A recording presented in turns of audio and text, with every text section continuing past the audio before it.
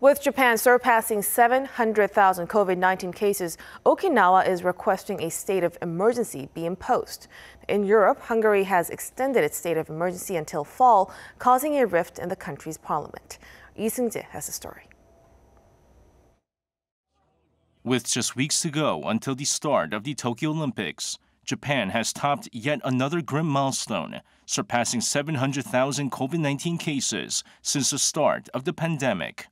The figure comes as the country reported 5,818 new cases on Wednesday. The number of severely ill patients also rose by 58 to a record high of 1,293. Okinawa Prefecture on Wednesday also called on the central government to declare a state of emergency amid a recent surge in cases. Okinawa reported more than 200 cases in a single day for the first time.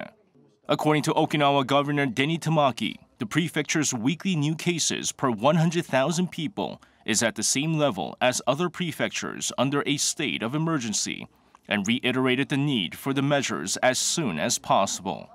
Okinawa has already declared a medical state of emergency with its local healthcare system overburdened due to a surge in patients needing hospitalization.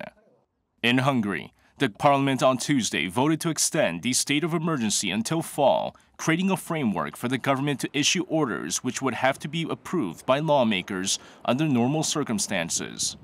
The opposition party is accusing the government of abusing the situation for regulations that have nothing to do with the fight against the pandemic.